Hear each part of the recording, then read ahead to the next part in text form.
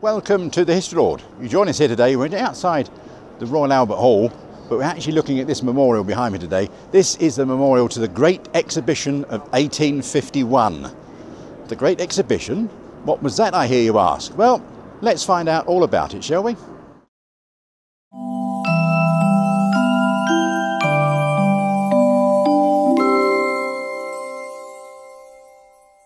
Welcome to London.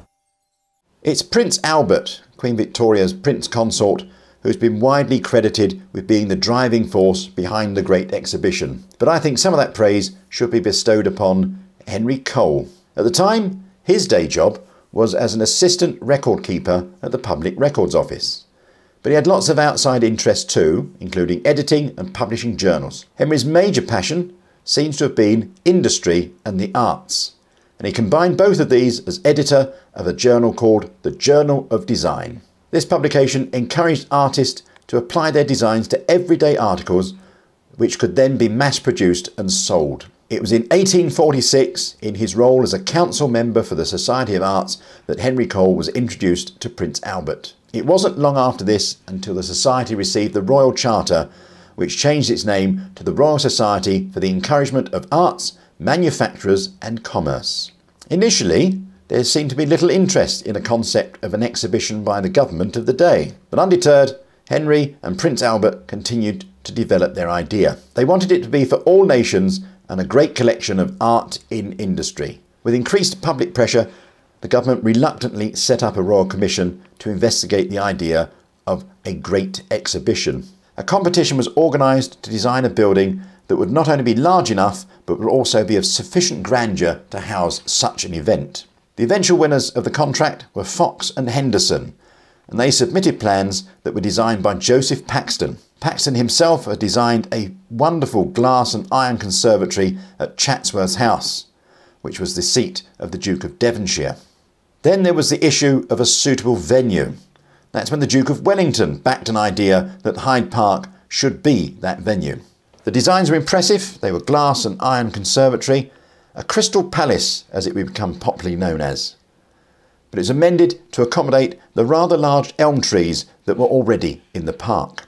Around about 5,000 workmen strived to erect the 1,850 feet long, 108 feet high structure. The work was completed on time and on budget, and the Great Exhibition opened on the 1st of May 1851 by the Queen herself, Queen Victoria. The exhibition itself in 1851 had all of the elements of Victorian society. There was porcelain, there was glassware, there was ironworks on display, there was even the Koh-i-Noor diamond. There was around about 100,000 exhibits, all from over the British Empire as it was known at the time. Huge crowds started to gather at the Crystal Palace because it coincided with the expansion of the railways, especially the railways into London. The exhibition ran from May to October of 1851, and during that short time, over 6 million people passed through the crystal doors. The event proved to be one of the most successful ever staged and became one of the defining points of the Victorian era. The organisers knew it was going to be self-financing, but were even more thrilled when a profit was turned. It was enough for Henry Cole to realise his dream of a complex of museums in South Kensington. These museums are still there today, the Science, Natural History and Victoria and Albert Museums.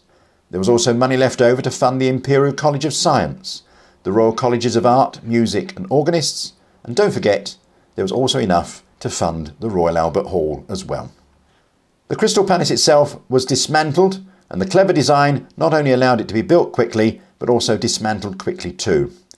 And after so short an exhibition, the whole structure was removed from Hyde Park and re-erected in Sydenham, southeast London, then a sleepy hamlet in the Kent countryside.